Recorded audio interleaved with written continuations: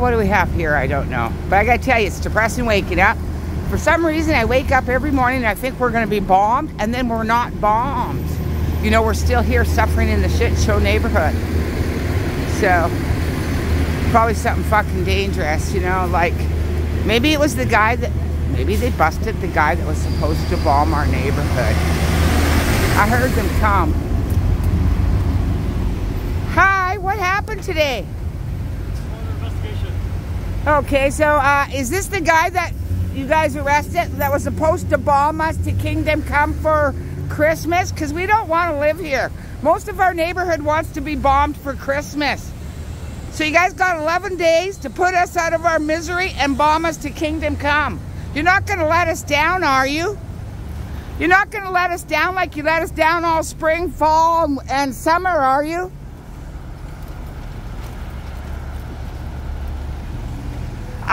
Oh my God. Somebody get hit by a car? Overdose? Murder? This is a good reason to bomb downtown East End, Vancouver for Christmas. So we don't have to see any more scenes like this. Bomb us for Christmas. Nobody deserves to live in a shit show like this. Defund, at least defund, oops. Bomb us all for Christmas. None of us deserves to live in this fucking shit show created by the government.